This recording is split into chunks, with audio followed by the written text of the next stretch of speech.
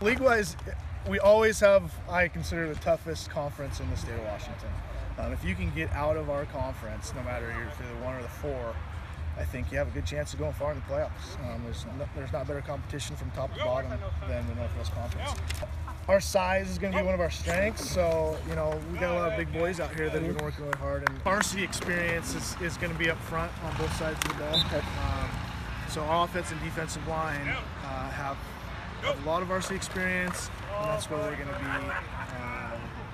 be game planning to be successful.